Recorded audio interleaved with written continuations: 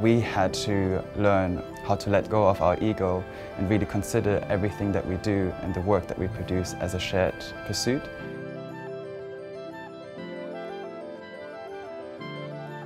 I'm Michael. I was born in the Netherlands and I grew up in Germany. My parents are from China, from a city called Wenzhou, which is in the Zhejiang province from China.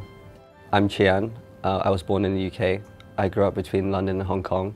I'm Malaysian Chinese and I'm Hokkien, meaning I'm from the province of Fujian. Growing up, we've always tried to navigate two different cultures, and so we oftentimes feel we belong to neither, but rather sit sort of in the in-between space. And this is something that we try to explore within our paintings. So in-betweenness, liminality, and we often use our work to reconnect to our Chinese cultural heritage.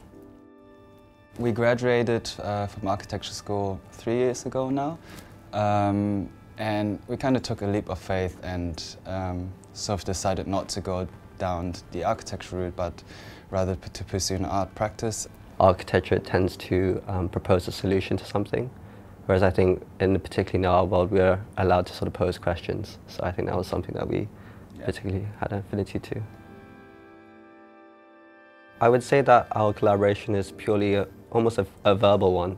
By that I mean we don't necessarily have four hands on the canvas at any time, and so often also some paintings are purely done by one or the other.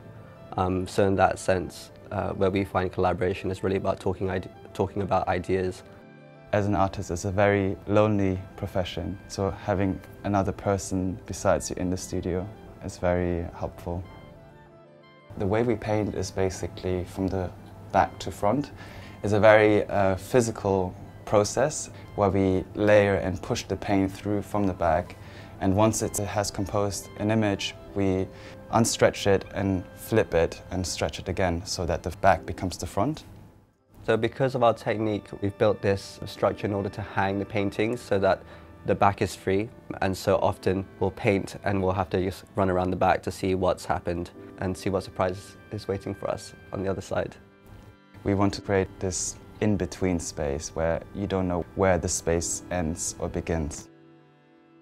In this residency, it was the first time we were exploring larger scale works, so the largest painting being almost 3.5 by 2 meters. So yeah, it's been really exciting to work on a new scale, which allowed us to compose more complex and new narratives.